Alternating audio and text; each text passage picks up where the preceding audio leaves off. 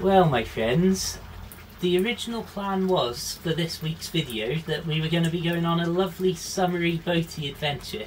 Sadly, the weather this summer has turned against us once more, so let's have a chat. Hello there folks, I'm Dan Brown from Sort of Interesting, and today you're joining me on board good old narrowboat Abel's Ark. And I want to chat today about some of the ways that boat life influenced me and affected me that I might not have necessarily realised until I moved away from boat life to dry land and then moved from dry land back onto a boat.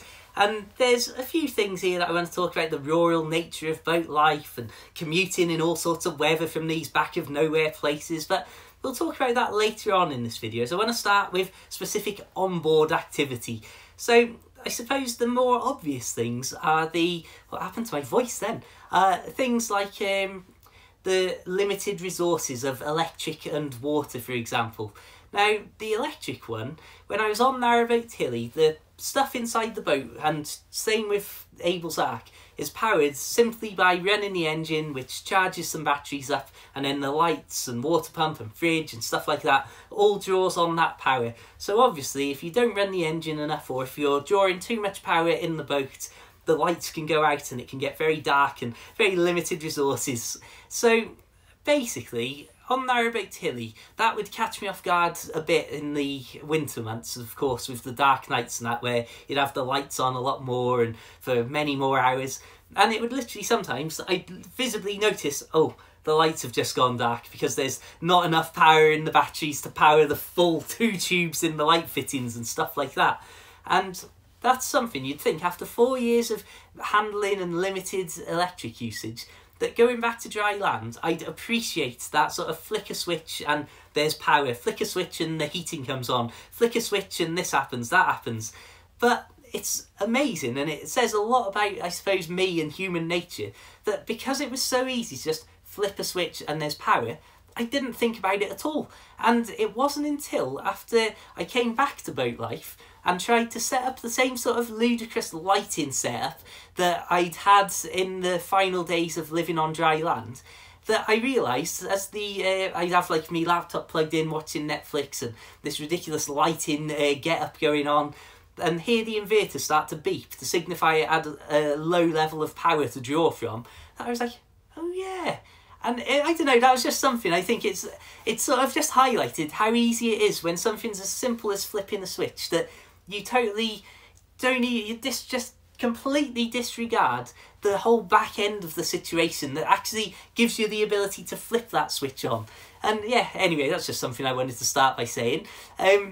But the water thing has more of a direct impact, because I think on Narrowboat Hilly, with obviously, I mean, you can store your water on your boat, about 150 litres on this boat, I think, maybe a little bit more, similar for Narrowboat Hilly. And obviously it's not as if once that water's gone you can never just refill the tank and what have you. But because you'd have to go and physically go to a place like one of the boat services at the side of the canal, or hop in a marina quickly to fill up your water tank, it made it something far more of an issue than if the lights went dark, you could just go to the back door, turn the engine key and start charging the batteries again. Whereas the water, you had to physically move the boat somewhere to redo it. Not a huge issue, don't get me wrong, but it's still more of an effort. So I think that water I was far more efficient with, and there wouldn't be a moment where if I was just washing like a fork or a cup or something, if I'd had a cup of soup or a pot noodle, that I wouldn't have the plug in the sink or have the bowl in the sink to make sure that the water wasn't just coming out of the tap, briefly being washed over a cup and then disappearing down the plug hole. It would all be saved up and what have you. So basically, when I went back to land life, one of the things that stuck with me was my quick showers. Like, when I was growing up, I was terrible for having showers that lasted forever. And of course, there was somebody else paying the water and electric bills back then, so it was simpler times.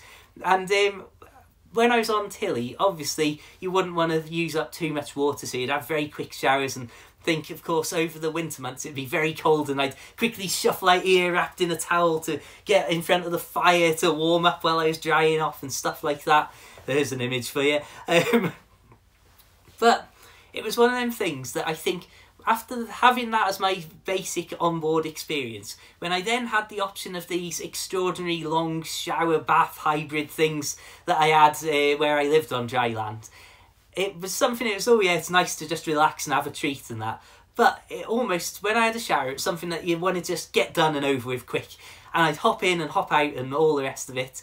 And it's quite interesting, really, in hindsight, that then when I came back to boat life, it wasn't that big a deal. Whereas I can imagine if I'd have taken the same attitude I'd had to my usage of electricity, that when I suddenly got into the world's smallest shower on board Abel's Ark, with really fine streams of water coming out of the shower head to make it high power but with limited water usage, that I would have been like, oh, flipping heck, what a feeble shower this is. Whereas instead it was just one of those things, oh yeah, I've just got used to it and I never really changed, and it almost is a hassle because of that, those sort of those dark times on Narrowboat Tilly of in the winter of being like, quick, just, oh, the water warm up, and quickly get in, get out, and then get warm and dry in front of the fire again. Again, just random stuff there. Some of the other things, let's go for a walk, my friends. Goodness me, 6 minutes in this video. Some of the other things that I suppose are really, really core and key to the general living on a boat in a small space experience. Stuff like my relative lack of clutter. And I've actually got less storage on the boat now than I had at the start of the year, because I've removed some of the things that I had. I used to have a storage of 6 little drawer things, and it doesn't matter what it was, but I've probably got less than half the storage space on board than I had in this top section of the boat, at least, earlier even in this year. And although I've always been a generally sort of minimalist type of character, it's not until getting into a boat where you're forced to give some things up and not just have these things at hand and on tap that you realise just how little you actually need, if that makes sense. And it's something that I noted with life on Narrowboat Tilly, that, oh yeah, ignore this is my makeshift curtain at the minute. Again, we won't dwell on that. But basically, instead of the sort of, oh yeah, I'm a minimalist and I don't want a lot of stuff and all the rest of it, being on a boat, it sort of changed it to, oh yeah, I'm still a pretty minimalist character, but now I've sort of got the proof and the evidence that I don't actually need a lot of stuff, if that makes sense. And again, I've got just my small wardrobe on board here, got a little cupboard at the side there, a bit of storage underneath where those doors are, and underneath the bed there's a huge open space for storage that I was originally planning on putting some drawers that could open from the side here, so you could use some of the space wasted underneath the bed. But ultimately I found that I just haven't needed it, and so I've never got round to it. And that's something that I had a similar experience. Let's see if I can I film like this? Is this going to wear my arm out on the tripod? Am I actually even in shot? Who knows?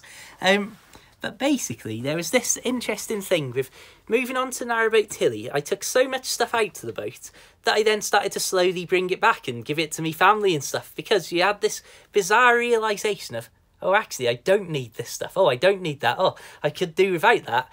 And it sort of just creates this clutter-free environment as you sort of, once you're forced to say, do I actually need this? And then you go, well, not really.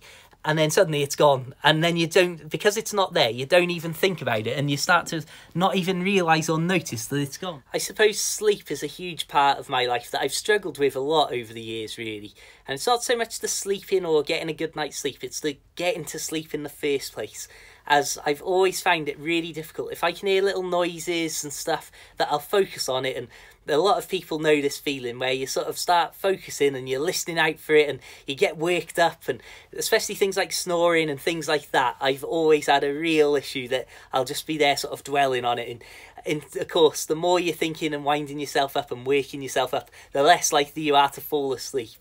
And I think that's something that boat life actually made worse to a huge extent, where I was suddenly on a little boat being able to moor up in these middle of nowhere places where you would only hear natural noises, and you'd obviously get like things scraping or knocking against the side of the boat, or certain things like drips of water and all sorts of stuff like that would go on. But sort of, because it was natural sounds, it didn't affect me or wind me up anywhere near the level that if it was somebody, I don't know, really late at night just working on something in a garage and you could just hear tap, tap, tap, and again, or like you say, snoring or stuff like that. And so I think that boat life actually made my sleeping issues worse. And when I moved back to dry land, and when there'd be people stopping over, this is a dicey area we've moved into, but if there'd be people stopping over at me place, then there'd be a certain point in the evening, and this would cause me a lot of trouble and a lot of drama, and it never went down well, that I'd be like, oh, I'm just going to go and sleep in the other room on an airbed.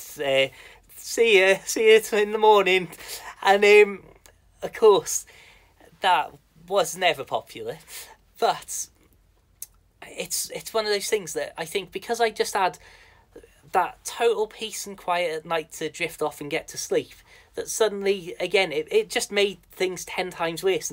And the weird thing is, it's not even as if I didn't have people stop out on the boat. Well, I suppose over the later years, that never really happened. It was more of an early period of boat life. But yeah, that's just something. The proper peaceful nature of boat life actually probably hampered me getting back into like a normal sort of routine. And another thing with sleeping, and this is really weird now, because the water tank is on the front of the boat, if you use loads of water, obviously the weight going out of the front of the boat just starts to tip the boat up and backwards a little bit in the water. And that was something, and this is going to get really weird and really a Dan Brown thing, that as the boat would get more sort of prominent tilt before you filled the water tank, I would sometimes be ill on the boat. Not anything related to that, but in my mind it settled in at night going to bed, and this is another thing, dwelling on stuff, that it was because my feet were like just slightly raised up with the tilt of the boat, that I would feel that was making me sick. Again, totally ridiculous, I know. So I then started sleeping with my head on the very edge of the pillows, so that my head was always tilted downwards like that. And again, totally mad psychological thing that. But once I got into that habit, and then moving on to dry land and everything else, I've never ever been able to get out of it. And it's another thing that causes problems, because people like to have the covers pulled up, but my head's about a foot lower in the bed than a normal person with their head on the pillow. It's just one of those really weird things. And again, totally mad, and to this day and all throughout land life, and if I stop at people's houses and that, I literally will have the entire pillow, and then my head will just be on the very edge of it, so that it's tilting. Probably gives me a bad neck as well because of the awkward position. But yeah, that's another negative impact that boat life had on me. Something that had a huge impact on me personally with boat life is the fact that it forced me to deal with people. Now, that may not be a big deal to most people out there, but as someone who's incredibly socially awkward and really shy, really, I suppose, in real life to a certain extent and in certain ways, as some of you have discovered when you've met me out and about on the towpath and stuff, I suppose that I always, any possible moment to avoid dealing with people at a bar or this or that or anything, I would take that opportunity to make myself scarce, basically. But then obviously once you're out and about and you need work doing on the boat and things like that, and just bumping into people out walking and stuff, everybody's so friendly, and you get far more open and receptive to, yeah, we'll have a chat about some stuff. And of course there's the actual practical things where there's a bit like you're going through locks and you're working locks together and stuff, and you just have these chance encounters with people. And of course there's the mad YouTube effect, where sometimes, I mean, I had a little walk down to some shops a few weeks ago, and in the space of maybe walking, you're talking about hundreds of feet from the boat to a shop and back in Ellesmere, basically. And on 3 separate occasions in those few minutes, people are like, oh, Dan, I've seen your videos and stuff like that. And again, it's amazing, it's terrifying, it's great, and everyone's friendly and that, so thank you. But again, it sort of has forced me to be more of a people person, I suppose. It's forced me to grow up and come out of my shell in real life, rather than, I mean, it's easy to talk to a camera. There's nobody here and I can choose to not post it if I don't want to. So yeah, that's just something. And it's also sort of helps to illustrate how life is a team effort. And obviously without my friends and family and stuff, and especially when I've had punches on me bike and that, and my granddad's had to come out and rescue me, and it just shows my life, as I've said in the past, is a team effort, and I'm truly grateful for all of the people, whether you're out here on YouTube watching these videos or out on the towpath helping me do the locks instead of taking ages doing it on my own and stuff. And of course my friends and family are obviously hugely important and know that very well, I hope. It obviously has a huge impact. So yeah, that's just something I wanted to throw in here. Now, to wrap this video up, we'll talk about the rural nature of boat life. Now, I've always loved the outdoors. I've always loved going walking and cycling thousands of miles a year and stuff like that. And of course, boat life gives you that perfect opportunity to really get out there and just live in nature. And it's something that you sort of see things on the telly and pictures people put up on the internet of, ooh, look at this, I saw this particular thing here that's quite rare, or saw that in the outskirts of Oswestry. And I think once you're actually spending a huge amount of your time, and from dusk till dawn and dawn till dusk again, you're out in these really rural farmland sort of countryside areas, and you just see a random kingfisher zip by with a hint and a glimmer of that that greeny blue colour under the sun and stuff with their feathers, that you're like, oh yeah, amazing kingfisher. And it's just happened to be looking out while I was doing the watching up or something like that, seeing herons about and foxes as you're walking around. It gives you that great appreciation of just how much wildlife and how much nature there truly is out there, I suppose. And that's just another thing I wanted to throw in there. The downside to that is obviously you're living in these pretty remote rural places compared to living in town. And it wasn't until I sort of moved back to Oswestry and had a 10-minute walk to get into work that it started to make me think, how mad was I being out in the middle of nowhere on a boat? And especially in the winter months, there'd be times where I'd literally be awake about 6 AM, be heading into work in the mornings. So the first thing I do is look through the window, see it white over, glistening with snow and ice or whatever. Well, ice and frost mainly, not so much snow. And then I'd have to go out onto the back, literally scrape the ice off my bike seat before then sitting on it and pedalling into town. And the amount of times I fell off my bike in the bad weather and stuff and slipped on the ice and that. And it made me think in hindsight, that was madness. That was madness. I did that for 4 years, like hundreds and hundreds of commutes and stuff. Well, thousands potentially going each way and stuff.